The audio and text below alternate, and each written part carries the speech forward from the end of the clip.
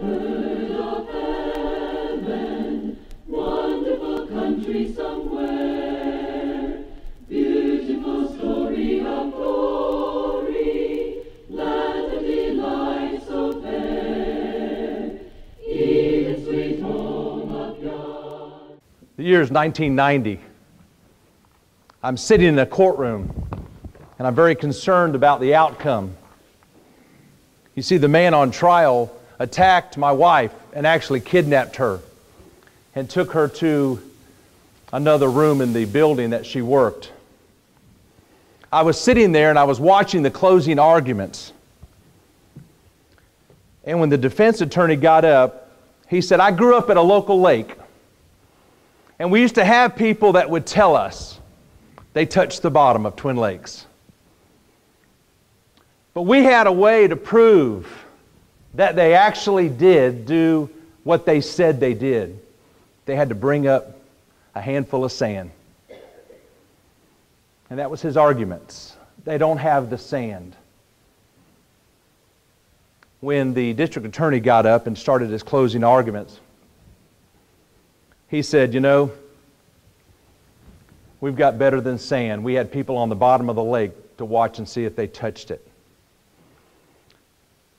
He was convicted because of the evidence. And what I want to do tonight, as we talk about the theories, the false theories about the resurrection, I want to try to give you some evidence and let you make the conclusion yourself.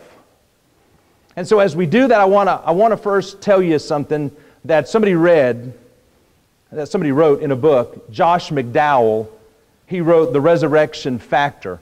And here's what Josh said. He's done a tremendous amount of investigation about the resurrection, the uniqueness of the Bible.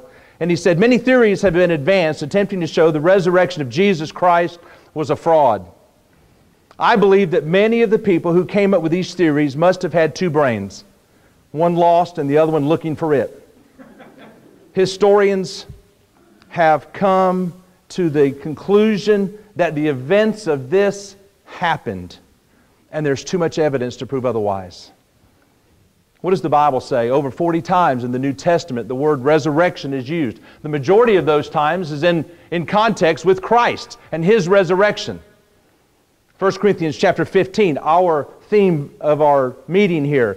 Chapter 15, verse 4. "And that He was buried, and that He rose again the third day, according to the Scriptures."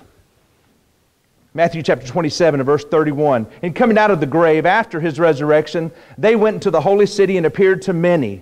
Acts chapter 4 and verse 2. "Being greatly disturbed, that they taught the people and preached in Jesus the resurrection of the dead." Acts chapter 4 and verse 33. "And with great power the apostles gave witness to the resurrection of the Lord Jesus, and great grace was upon them all." Acts chapter 17 and verse 18. "Then the Epicureans and the Stoic philosophers encountered Him. And some said, 'What does this babbler want to say?' And others said, 'He seems to be proclaimer of a foreign god, because he preached to them Jesus and the resurrection.'" Romans chapter 6 and verse 5. "For if we have been united together in the likeness of His death, certainly also we shall be in the likeness of His resurrection." 1 Corinthians chapter 15 again, verses 5 through 8. "And that He was seen by Cephas, then by the 12. After that He was seen by over 500 brethren at once, of whom the greater portion remain unto this present. But some have fallen asleep. After that He was seen by James, and then all the apostles. And last He was seen by me also, as one born out of due time." And then in verse 14 of that same chapter. "And if Christ is not risen, then our preaching is empty, and your faith is also empty." Something happened to the apostles and to the disciples after the resurrection. We know when Jesus was arrested, they fled. As we talked about yesterday, a couple of disciples that really weren't known very well, Joseph and Nicodemus, stepped forward and got the body of Jesus and buried Him. But most of His closest associates were scared. Some of them even went back to work. They went back to do what they did before. Jesus had predicted that I'm going to be raised. I'm going to go to Jerusalem and be sacrificed and be crucified, and I'm going to raise again the third day. But somehow they just didn't connect the dots. Well, there's a lot of theories and we can't get into them for our time. I cannot believe, Ryan, can you believe preachers got through in 15 minutes? That was amazing. I was keeping time because I was going to see if they had any extra time I could take it, but I won't do that. My wife sometimes picks up my outlines, and I have them sitting on the back table as people come in. They grab my outline, and they know what I'm going to be preaching. When my wife picks up my outline, and she sees that it's a front and back, she starts getting scared. Because normally the front page is enough. Well, I have 3 pages. She would be scared, but I'm going to go through it pretty fast. I can talk pretty fast. The first theory I want us to mention tonight is one of probably the most common, and it's called the swoon theory. Let me read to you the definition of that. Jesus did not really die. He only swooned or fainted. Therefore, the disciples saw only a revived or resuscitated Christ. Christ was nailed to the cross and suffered from shock, pain, the loss of blood, but instead of actually dying, he only fainted from exhaustion. When he was placed in the tomb, he was still alive, and the disciples mistook him for being dead. They buried him alive. After several hours, he revived in the coolness of the tomb, and he arose and departed. That's the swoon theory. And would you believe there are people who actually believe that above what the Scriptures tell? In John chapter 16 and verse 6, it says, "But he said to them," this is the person at the tomb says, "But he said to them, 'Do not be alarmed. You seek Jesus of Nazareth, who was crucified. He is risen. He is not here. See the place where they had laid him.'" We know when we studied yesterday, as Joseph went and it says he took the body off of the cross and he took and laid that body into the tomb. It was a body. It was a lifeless body. The soul had departed and was in paradise.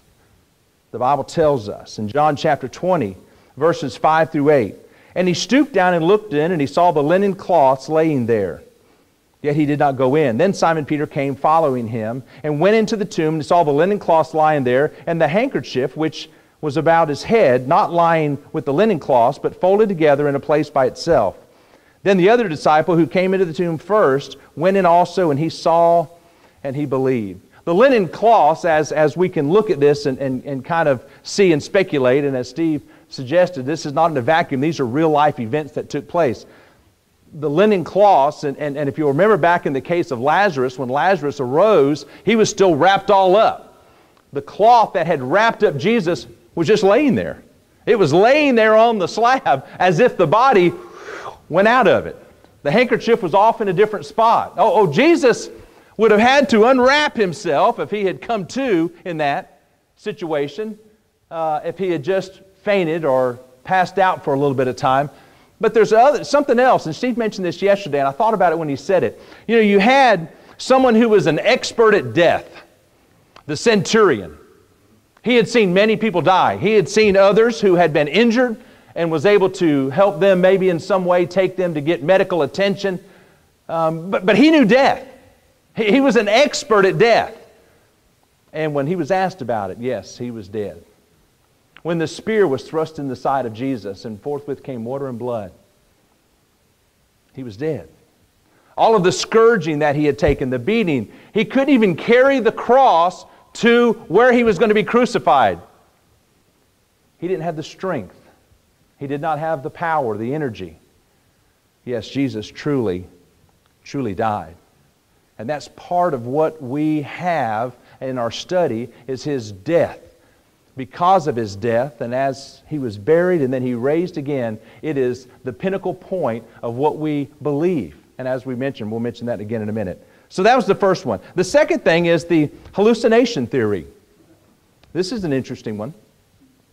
This theory says that all of Christ's post-resurrection appearances were only supposed appearances.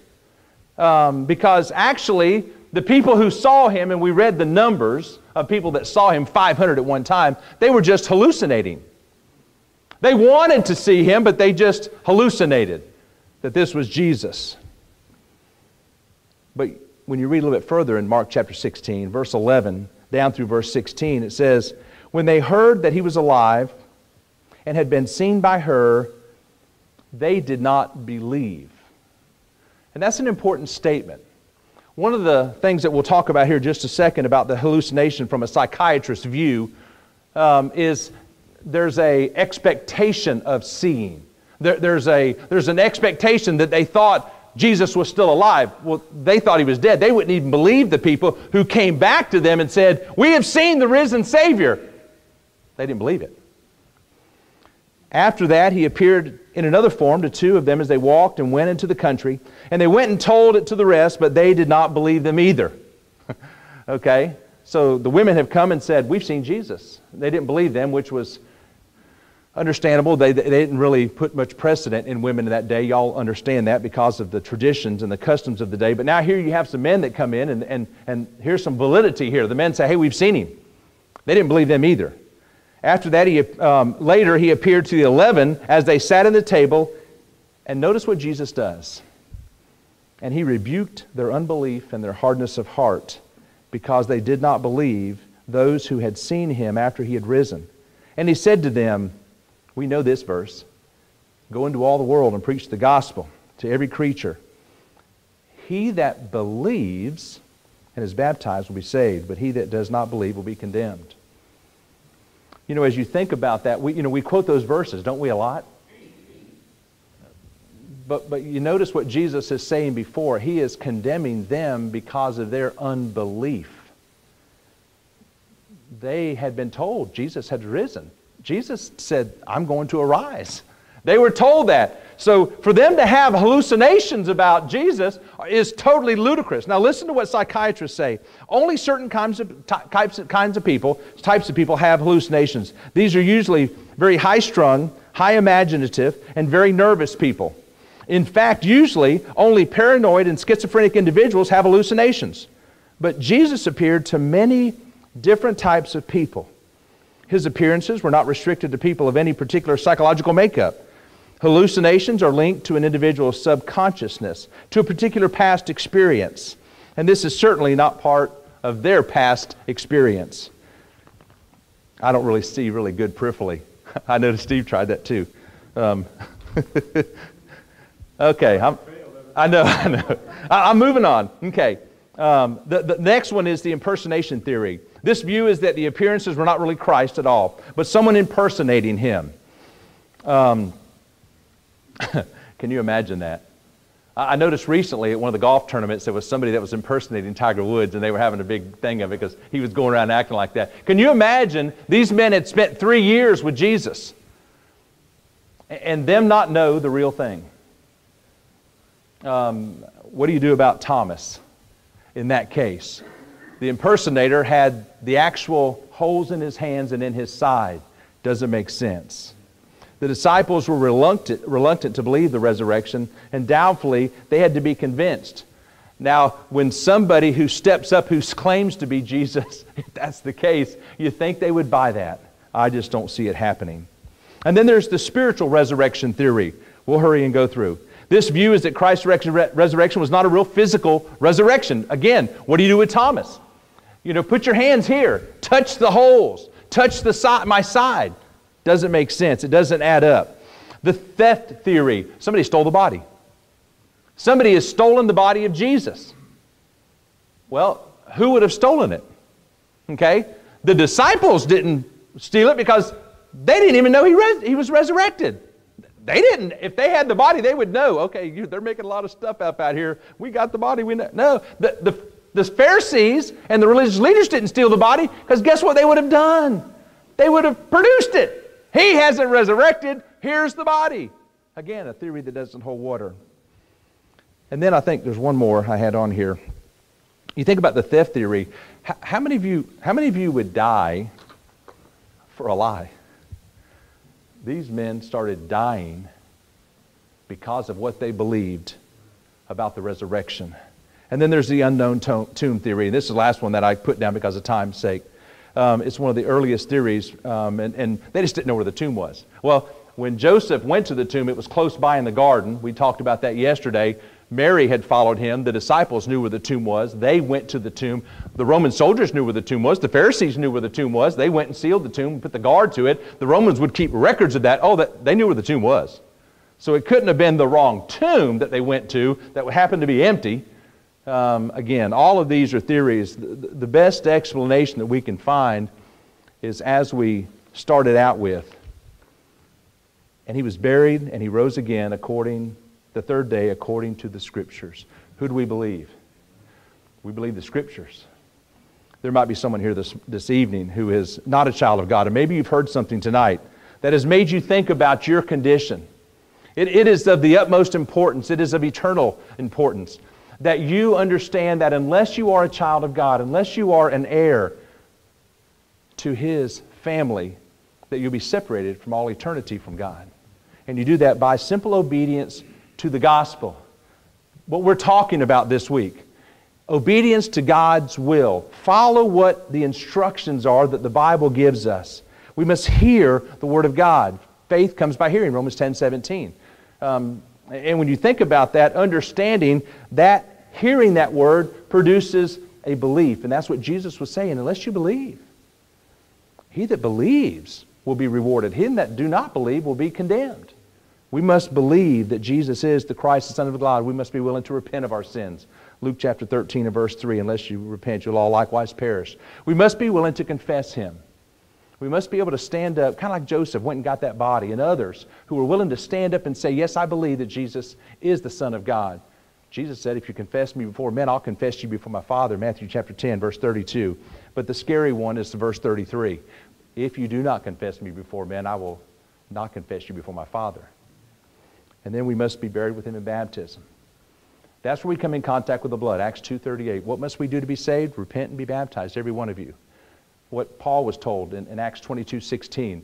Why tarry thou? Rise and be baptized. Wash away your sins. And then that begins the journey on our walk with God. And then we remain faithful. Revelation chapter 2 and verse 10. Be faithful unto death, and I will give you a crown of life. We're going to sing a song of invitation this evening. And if we can help you in any way, if you're subject to the invitation, need the prayers of these good men here at this congregation, we want to ask you to come while we sing this song and let that be known. Please come.